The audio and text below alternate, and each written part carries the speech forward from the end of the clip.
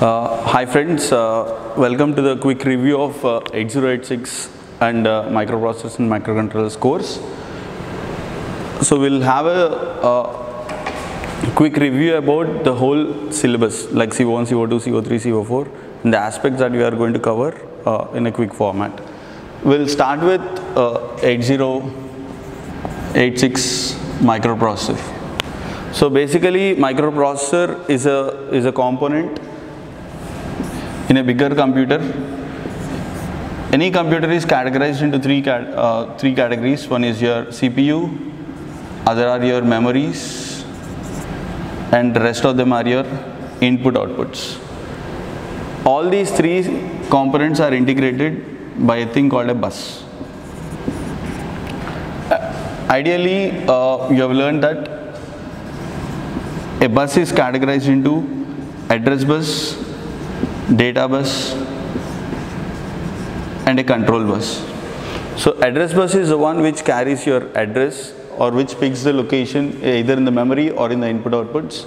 The data bus carries the data to and fro from either memories or IOs, and the control bus will decide whether you want to read or a write. So the direction of the data bus is controlled by the control bus. So this is the basic architecture of any computer. And you consider any components of the computer, they fall either under the memories or IOs or the processing units. So we'll start with one such microprocessor unit which is a primitive processor, that is 8086. So 8086 processor, we'll start with the features of 8086. Any processor will have a couple of features like the ALU, the address bus width, the data bus width. 8086 starts as a 16-bit processor. So 16-bit processor in the sense the arithmetic or the logical operations that we do are a width of 16 bits. And the ALU is always linked with the data bus, because if we are trying to process 16 bits of data, suppose you want to do an addition, so we'll do a 16-bit addition plus a 16-bit addition. So our data sizes are always maximum of 16 bits. That is where you get in the data of 16 bits. So ideally the ALU and the data bus will always be in sync. So whenever you want to add a 16-bit number, you always get a 16-bit number, and then you store them in the registers. Coming to the address bus. So address bus is one specific thing of your 8086. 8086 address bus is 20 bits. Address bus is nowhere related to the data bus. To be specific, address bus points out the location in the memory, whereas data bus carries the data from the memory. So ideally, address bus will tell you how much space that you can access, and data bus will allow us to pick the data from there. Here, a couple of key things that we have to remember is, one, address location will hold 1 byte of data. So this is one standard form that we have to know, because whenever we are going to pick a data from an address, hardly you will find 1 byte at every address. So if at all we want to pick 16 bits of data, that means which is equivalent to 2 bytes. So we have to travel 2 different addresses. So your data bus spreads across two different addresses and gets in the data for us. So either if I am adding a 8-bit data, you are going to one address. If you are adding a 16-bit data, I am going to 2 different addresses. If I am bringing a 32-bit data, that means I am going to 4 different addresses. That is the address and data thing. Now, how this address bus will tell what is the memory that I can access. So if there is one location, there will be 2 possibilities, either 0 or 1. If I say there are 2 bits to address the locations, I have 4 different addresses I can have, 0, 0, 0, 1, 1, 0 and 1, 1. Likewise 3 is 8, 4 is 16. So 20-bit address will tell that I can access how many locations? Is 2 power 20 locations. So 2 power 20 locations are can be addressed by your 8086 processor. So what is the data available at each location? Each location is, we call it an address. We have 1 byte of data, which sums around 2 power 20 bytes of memory.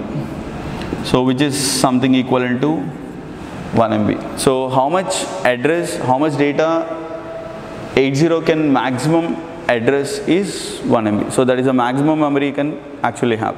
So we usually see this when you are using your mobile phone or something. Your pen drives or your SD cards in your mobile phones are expandable up to 32 GB or expandable up to 64 GB. So why do we get this limitation? Is because of this address bus. So that means if I have a 10-bit address bus, I'll have 2 power 10 bytes. If I have a 30-bit address bus, it is as simple as 2 power 30 bytes. So this comes across the whole course. So whenever we find n bit of address bus, we'll have 2 power n locations of data and 2 power n bytes of memory. So that is how you figure out what is the maximum memory we can access. So one more feature that got added is we have 1 MB of memory. And like I said, any CPU will have an address bus, data bus. So we go out and bring in the data. So soon after we bring in the data, we need to have a storage location to store the data, and they will be the registers.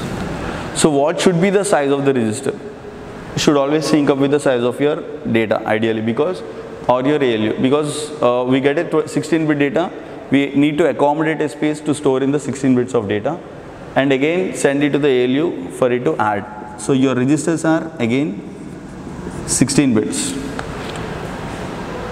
So that is how the whole operation of the CPU is going to work. So there are a couple of features, we'll get into that in the later stages. Now the data bus, the data is always fitting in the registers and are transferred to ALU to do the addition part. The problem is with the address bus. The size of our address bus is 20 bits. That means in order to store the address, I require 20 bits of address space, which is not available within my registers. So to solve this problem, there is a logical way that we can do is, that is what we call segmentation. So in order to address the problem where the address bus requires only 20 bits of space, where our CPU cannot accommodate the 20 bits, we go into a logical way that we call segmentation. Segmentation is nothing but dividing the whole memory into parts. So are they physical? No, they are purely logical. So it is a way we see them as a segment. Likewise, we have a 20-bit of address space, but the register size is 16 bits. So we have to eradicate maybe the 4 excess bits. So eradicating the 4 excess bits will shift the whole thing 4 times towards the right, which ends up division of 2 power 16. Sorry, 2 power 4. So what happens when you, this is one important part. Whenever you shift left by 2, you are dividing by 2. Whenever you are shifting right, you are multiplying by 2, because the place value of any binary is power of 2s. So if I shift left by 2 parts, you are actually multiplying by I'm sorry, I think we have to redo this part again. The part, whenever you shift right by 2, you are actually dividing by 2. And whenever you are shifting left by 2, you are actually multiplying by 2. That is what we will try to apply here. So 16 bits, I have to make it a 16 bit. 20 bits, I have to make it a 16 bit. So what I will do, I have to shift right by maybe 4 times. So which end up 2 power 4. So I am breaking the whole memory into 16 parts. So 16 parts of what size is? 16 parts of 2 power 16 each. So which is equivalent to 64 KB, which ends up a new feature. We have 16 segments and the size of each segment is 64 KB. So how we arrived to this is, we have divided the whole thing to fit into our memory space. So this part is called as a segmentation. So this is one crucial part of any processor that we come across, because unless we have a segmentation, there is no way we can fit the data into our registers. Now comes the part how you will calculate the address. So now we spoke about two things. One is called as a physical and other is called as a logical. The physical space is a 20-bit, whereas logical space, we are telling that we have 16 segments of 64K each. So how do you address this problem? So whenever you are actually going to memory, your address space is 20 bits. So your 16 bits addresses are to be converted to 20 addresses. So what happens in this conversion is, we require two different registers to store. So one for holding the segment name, and for another one storing the local address, which we call a base address and a logical address. Base address and a offset address. So these are the two logical addresses that we get out of something called as a segmentation, which gets combined to something called as a physical address. So how do we usually do this? How do we arrive physical address to a logical addresses? We divided them into 16 parts.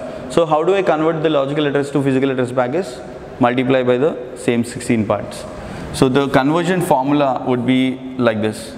So the base address into 16 number of segments plus offset address. Like I said, whenever you are multiplying by 2, you are shifting right by 2. So how much I am multiplying with? You are multiplying with 2 power 4. So how many bits you are actually trying to shift? You are trying to shift 4 bits.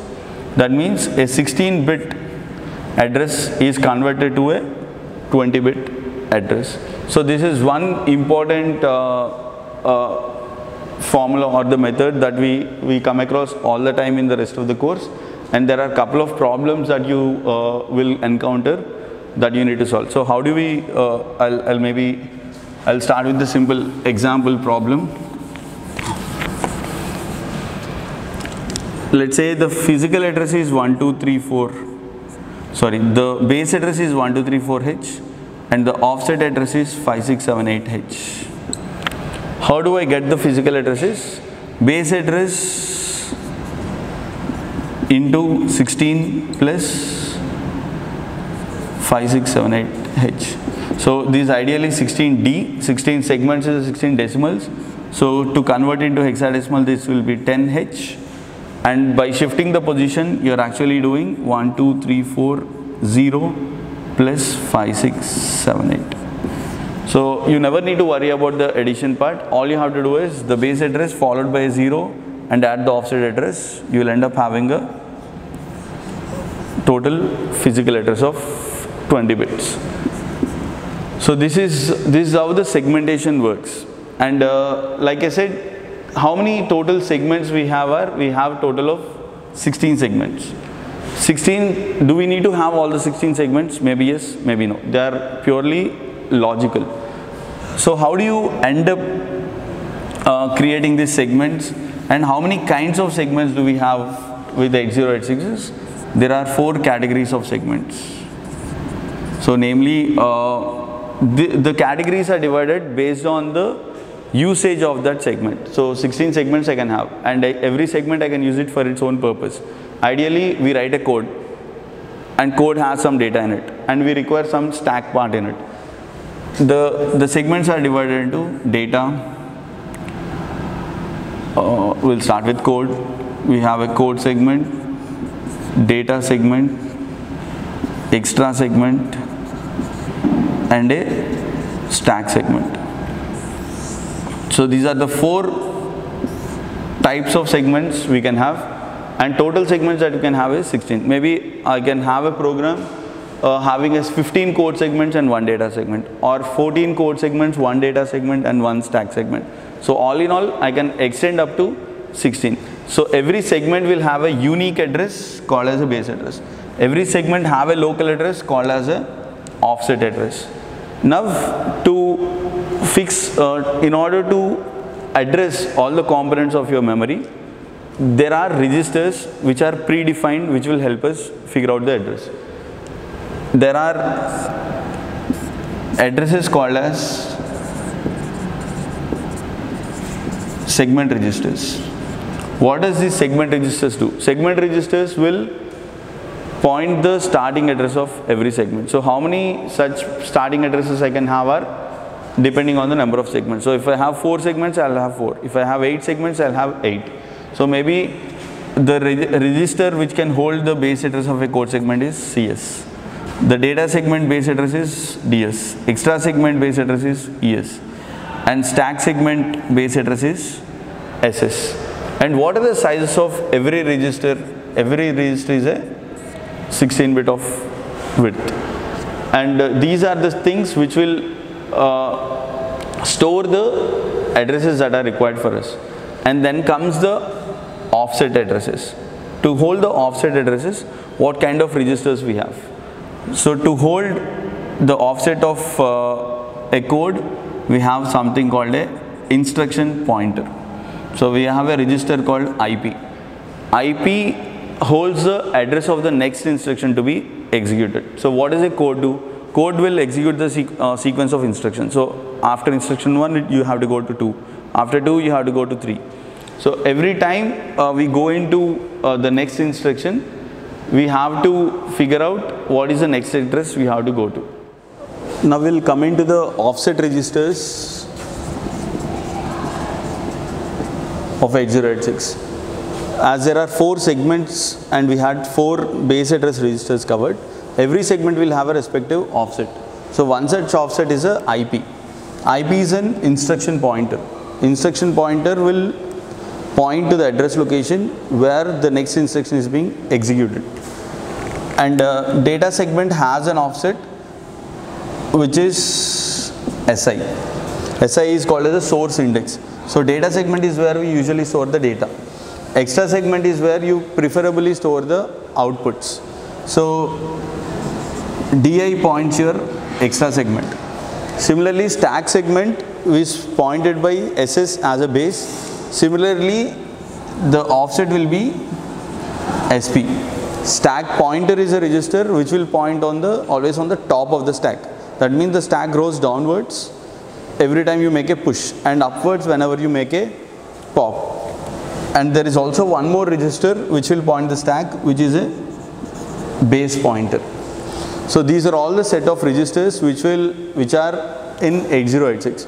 So if we consolidate all the registers, the segment registers will be CS, DS, ES and SS. These are the 4 registers which points the base address of every segment.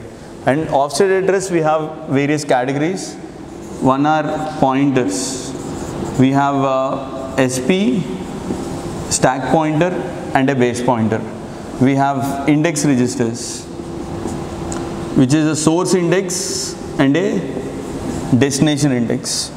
Along with that, we have an instruction pointer, and lastly we have a flag register. So these are the registers which will address the base and offset address of 8086. So through these registers we will generate the physical address, and as we already discussed, physical address generation formula is base address into 10 or 16D plus offset address. So a base address in combination with these, either of these, will form a physical address and then go get the code or a data from your memories. So this part is called as a segmentation. From segmentation, we come into something called as a registers. Now the point is we are using these segments which are available in the memories to bring in the data. So the data can be either an address or a data or a command So whenever we get the data, we need some internal storage to store these data values. For that we use something called as a general purpose registers. So there are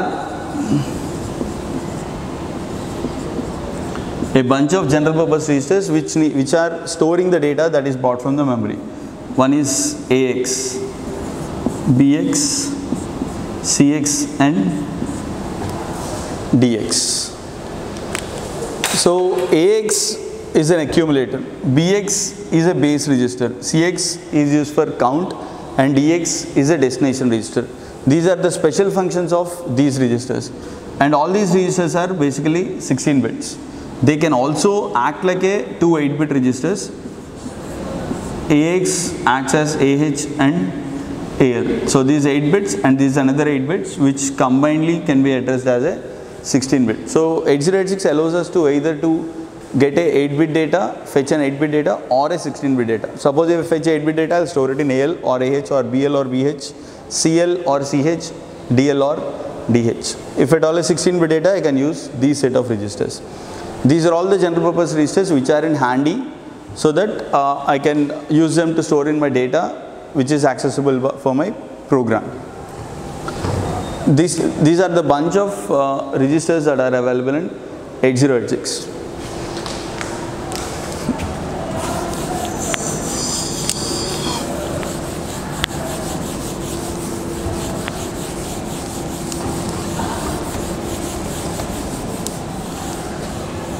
Now, as we discussed, from these registers we are going to get the data. So there is a concept of pipelining. So what does a pipeline do is, in an execution process involves lot of steps. If we parallelize the execution process, we usually call it pipelining. So it involves fetch, decode and execute. In 8086 we don't have a separate decode and execute, which is combinedly we call it a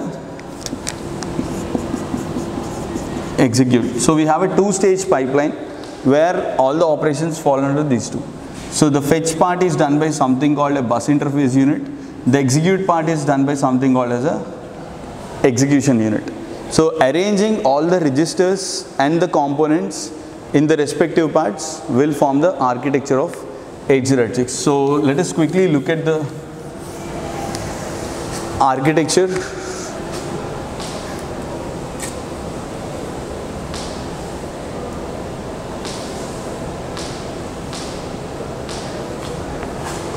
So this forms the architecture of 8086 microcontroller. So like I said, we have a bus interface unit and an execution unit. The upper part is the bus interface unit and lower part is the execution unit. So to simply, the easiest way of understanding the architecture would be, bus interface unit is always going and getting the data from the memory. So what involves going and getting the data? We have bunch of registers to address the data. We have a base address and an offset address. All the base address registers, CS, DS, ES, SS, are available in the BIU. And the physical address calculation, 10 into base address plus an offset address will form the adder. So we have this adder unit. And code segment always is pointed by an instruction pointer. That never changes the way how you address your program. So your program is always pointed by IP. That means SIDI, SPBP can also be used as a general purpose set. And forming the physical address. So these are 16 bits. After addition we are going to get a 20 bits. I'll go out, I'll get the data and I'll store it in a prefetch queue. So there is a 6-byte prefetch queue where I can actually store in my 8086 fetched data. That constitutes the bus interface unit of 8086. And then comes the execution unit.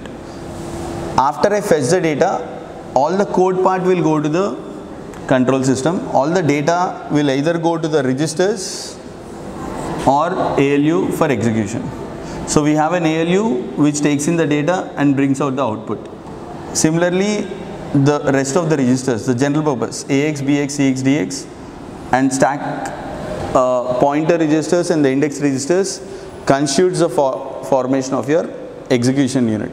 So this is how the architecture is defined, and the logical way of understanding the architecture would be all the registers related to the addresses are always in the bus interface part, and this is the adder which generates address and storage of the data. Fetch part is always there in the BIU, and the execute part is always there in the U. That involves the decoder, the ALU and the general purpose registers. And the results of ALU are always stored in somewhere called as flags.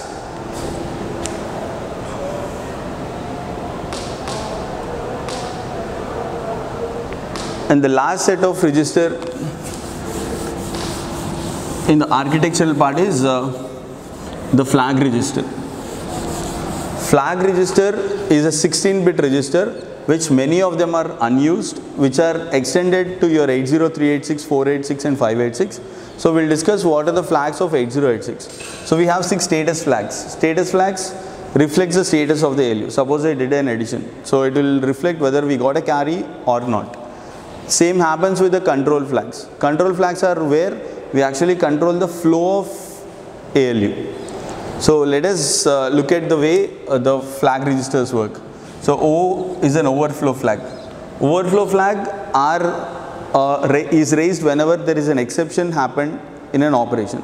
So exceptions like if at all I add a plus and a plus, we should result a positive number. But if you look at the hexadecimal or the binary arithmetic, suppose I add a 48H and a 34H, let's say 44H, I end up having a result of 8CH. So 48H falls under a positive number in a 8-bit range, 44H also falls under a positive number in an 8-bit range, whereas 8C falls under the negative range. So ideally why this happens is, in a binary number logic, the numbers are cyclic. So after F we end up with a 0. So we have a limited set of numbers. So whenever we have n number of numbers, n by 2 will be positive and n by 2 will be negative. So when we look at a signed arithmetic, that is where whenever we have an MSB as 1, it happened to be a negative number. So this will raise an exception called as an overflow.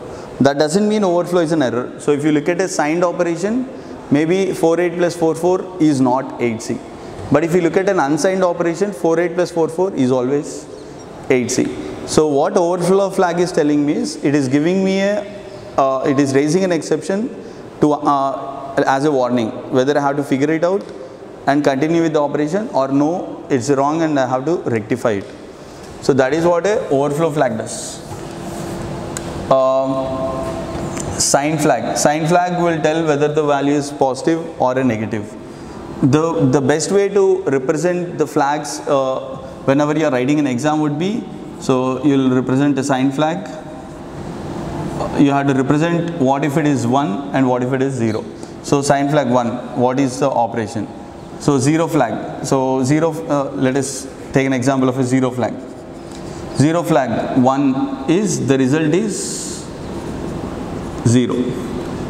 The result is not 0. So this is the best way to represent every flag. So if there are 6 flags, you will have a heading of a flag. We can add a description about it and explain it. Or maybe with an example. So maybe 23 plus 14. It is 37. What is the status of 0 flag is? 0 flag will be 0. That will help me understand how the flags works. So whenever you are explaining about a flag, you consider what is the name of the flag, the definition of the flag, and what is the reflection status, maybe with an example. AF is an auxiliary carry. Auxiliary carry is a carry which is generated after the 4th bit or an able. Carry flag is a carry generated after the arithmetic operation. So carry flag is not just for addition or subtraction. Carry can be a carry can be a borrow, or carry is what we get out of any shifted bit. Suppose I shift right or shift left. The shifted operations will discard the bit into your carry flag. Same happens with the parity flag. So these are the bunch of flag registers we have, along with 3 control flags. One of the control flag happened to be a direction flag, which is used in string operations. So direction flag, whenever it is 0, the addresses keep on incrementing. Whenever it is 1, the addresses keeps on decrementing. So if the direction flag is 0, 0, 0 is the first address, the next address will be 0, 1 and so on. If the direction flag is 1, the first address would be 5, second address would be 4, 3 and so on. So whether we have to auto increment or auto decrement depends on the way the direction flag points. Interrupt flag. Interrupt flag, 1 says it is enabled and 0 says it is disabled. So interrupts can either be enabled or disabled, and that is controlled by interrupt flag. And trap flag is the last flag, which is used for debugging purpose. So how do you, whenever you run a step-by-step program, the trap flag, when enabled, it will stop the execution and wait for whatever is written at that point of time.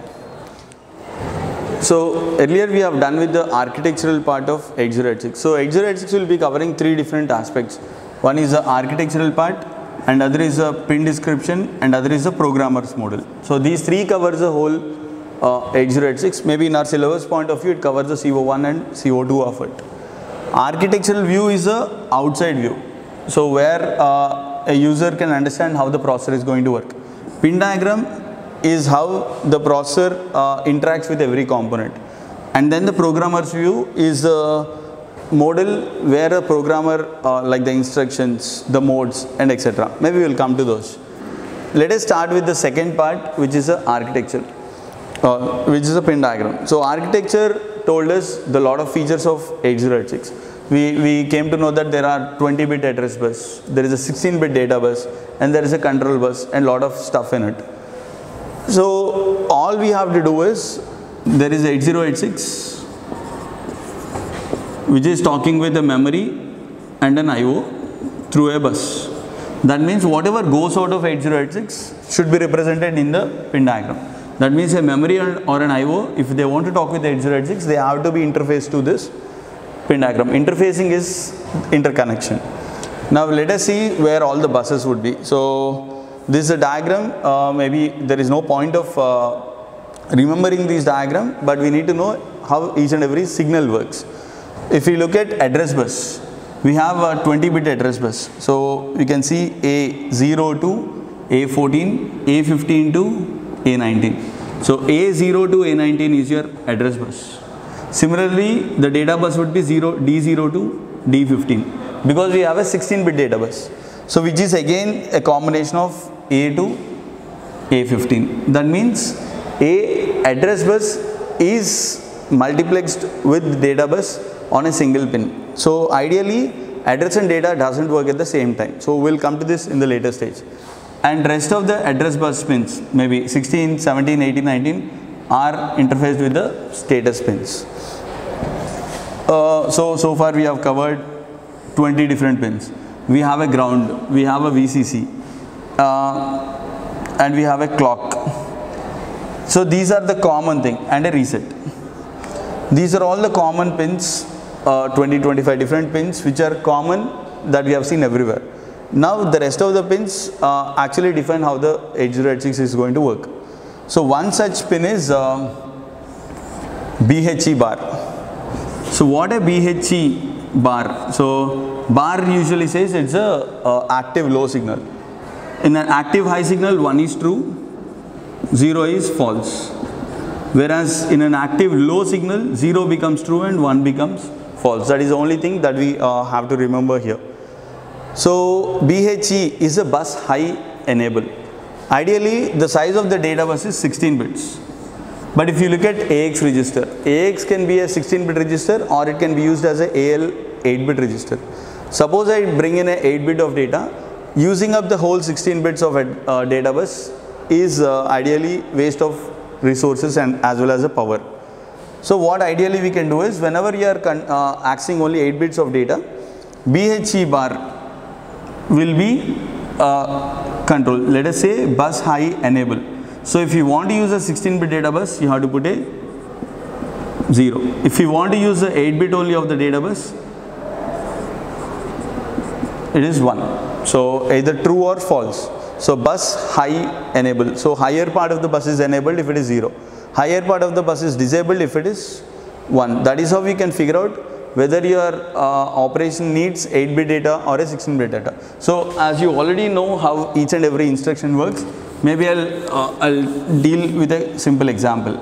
Suppose we are doing move AL comma SI. So ideally how much data we are trying to bring is a 8-bit data. So what will be BHE bar? BHE bar stays 0 because we are accessing only 8 bits of the data bus. That's how this signal is activating the bus. So how your instructions are transformed into signals is this. So we know that SI becomes an address. So which is going out with DS colon SI. So data segment is a base and this is offset. So into 10H plus offset address will generate a physical address, and that physical address is 20 bits. So through where these 20 bits will go out? They go through A to A19. They go out, they go to the memory. And how much part of the data bus should be enabled? BHE bar is deciding based on AL. Oh, this user is asking only 8 bits of data. Let us figure out BHE bar will be 0. So how much part of the bus will be working? Only the lower 8 bits. So how much data will be coming in? Only the 8 bits of data is coming in. And where is it getting stored? It is getting stored in AL. So how the instructions that you write in a program are converted to signals is taken care by the ALU and the control unit. So NMI and INTR are the interrupt pins. So if at all some device wants to request for an interrupt, it requests through INTR. So as we discussed, the interrupt flag, whenever it is enabled, INTR will work. Otherwise INTR doesn't receive any interrupt. So that means they are disabled. There is one more pin called NMI. So NMI is a non-maskable interrupt. So non-maskable interrupt means it cannot be disabled. So whenever someone requests for an interrupt through NMI, it cannot be stopped. So this can be used for the high priority cases. So these will be the pins that are commonly used for 8086. And we have another pin called ready. So this is one important pin. Ready is a pin used by the slower devices to tell the acknowledge. Ideally, processor is the fastest element in the entire system. So someone requests the data or someone sends in the data for processing, and maybe CPU is writing back to your memory. I'm transferring a burst of data, maybe 10 bytes or 100 bytes. So whenever I transfer some amount of data, the memories will be a bit slower than the way the processor will work. So what usually we have to do is we have to follow an acknowledgement. So when the data is completely transferred, then only the next batch of data is to be sent. So what the devices will do is devices will send an acknowledgement through something called ready. So whenever a job is done, they'll give a signal called ready, through which I'll understand that okay, let me send the next data. So whenever is ready is 1, the CPU will transfer the next batch and I'll receive a ready. So who will send a ready is the devices. Devices will send to a CPU, maybe here 8086. And test is another pin that is used for the debugging part. And we have bunch of status signals as well. So we have S3 and S4 signals which will indicate what type of segment we are using at that point of time. And we have discussed there is one thing regarding the memory banks. So ideally 8086 will have two physical banks. One is called as an odd bank and other is a even bank. Odd bank is a stack of all the odd addresses and even bank is a stack of all the even addresses. So that is how your 16-bit bus is spread across. So 8 plus 8 bits will form a total 16 bits. So ideally whenever you are requesting 8-bit data, you either get from the even bank or from the odd bank. Or whenever you are requesting a 16-bit data, we go to the two banks and get the data. So this is how your memory gets accessed. So how do you select the bank is through address pin. So the first address pin A0 will indicate whether you are going for an odd bank or a even bank. 1 will select the odd and 0 will select the even bank technical. And then comes the pins of the minimum mode and the maximum mode. So before we go into the minimum mode and the maximum mode pins, we have to understand how the system configuration actually works. A simple diagram will help us understand how the system architecture works. Like you said, there is 8086 processor, there will be a memory, and there are IOs, and they are interconnected using a bus. So we have an address bus, we have a data bus, and we'll have a control bus. How these buses are controlled will let us understand the way how the signals are represented. Like we have seen, address bus 0 to 15 and data bus are mixed up. Similarly, address bus 16 to 19. They come out of 8086. So this is a pin out. And they come out as a single line. End of the day, they can either work as address or data, like we discussed. So when do you figure out it works as an address or a data is there should be a division mechanism. It is done by something called TDM, time division multiplexing.